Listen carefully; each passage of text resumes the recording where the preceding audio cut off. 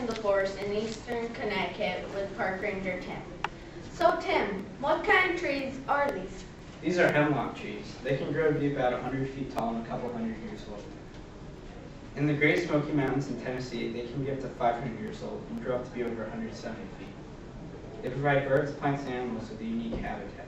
The trees are found near streams and rivers where they provide shade, and that cools the water in the summer. So what exactly do people use them for? We use some for wood, pulp, and lumber, but mostly in landscape. What is that? That was like a Hemlock Wooly Adelgid. It's a non-native pest from Japan, therefore it has no natural enemies. It was discovered in Virginia in the 1950s, and has spread from Georgia to the southern part of Maine. It's been in Connecticut since about 1985. So what are you doing? I'm feeding them the sap of a hemlock tree, and when I'm done, I'm going to leave about 300 eggs. What's all this white stuff? Why do you think I'm called Woolly? I make this wonderful white woolly stuff for my eggs. It helps them to be found in trees so they can start laying right away. So is that bad for a tree? That tree will die within 4 to 6 years unless we do something about it. How can we help get rid of these pests? Right now, insecticides and insecticidal soaps are being used on the trees. The ladybugs from Japan that only eat the Adelgid are being tested in certain areas to see if that could reduce their population. But I have another idea. We need the bug busters. Yes, we have a problem. Come right away. Copy that, right away.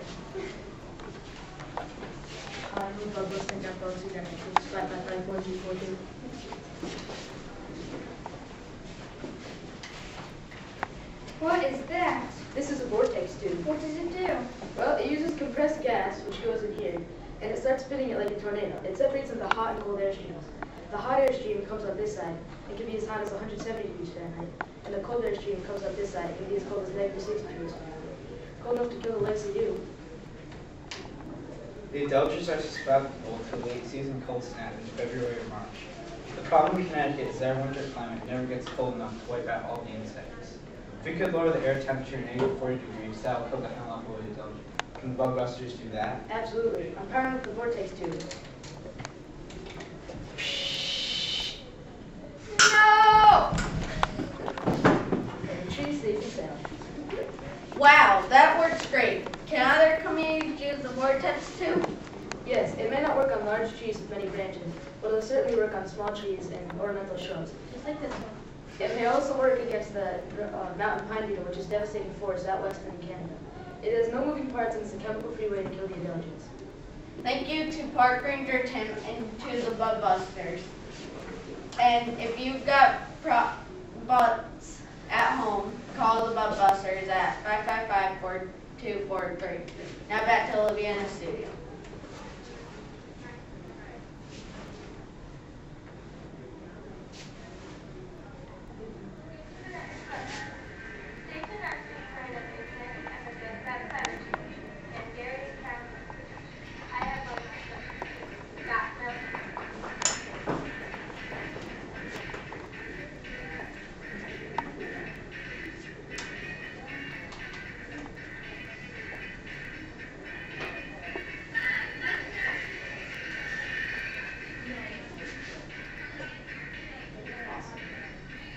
That was like the best one we've seen all morning. Thank you. All right. So, whose idea was it? We all came up with this idea. We kind of sat and brainstormed a little bit about it, and we were talking about how if we wanted to be exciting or just informative, we chose exciting. And we visited a local entomologist, and we visited a beekeeper, and local farmers came to see us and talk about the climate problems.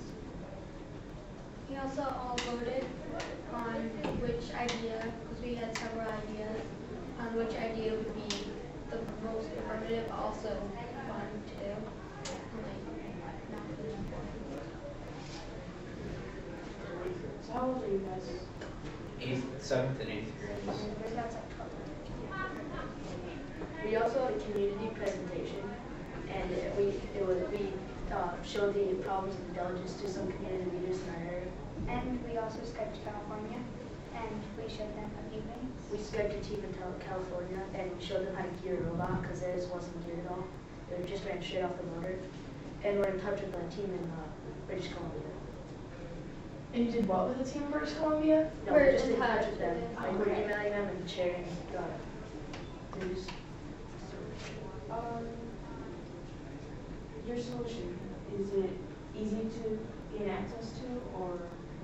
They cost around $400, but you could probably get one if you're serious about it. And you probably need a big one to kill the things on large trees. And if you really want to, you could probably just rent one for a small amount of time. Just to Yeah. get rid of it. You know, where to possibly go down? Internet. At least some. Also, some local engineers might have them. That's our approach to it. Wow. There's actually some Adelgids on these branches if you want to come see them.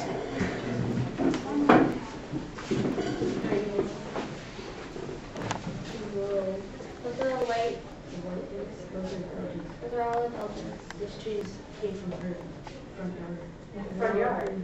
This part came from our front yard, and this part came from right around our So school. that's how you guys decided? Yeah, So yeah, we we wanted can- one that was local. So, and we can actually They make don't have orange examples.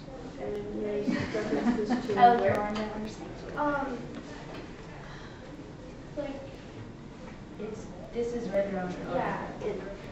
One of these actually grew right around our school. this is like down the street from our school. And this is my.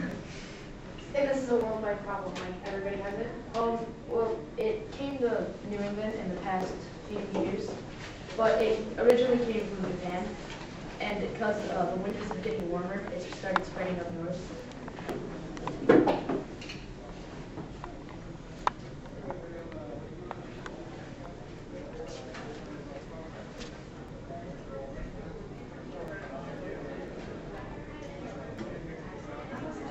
You're all set? All right. You guys are all set. Thank you guys, that was the best one. Thank you. I'm gonna call this number.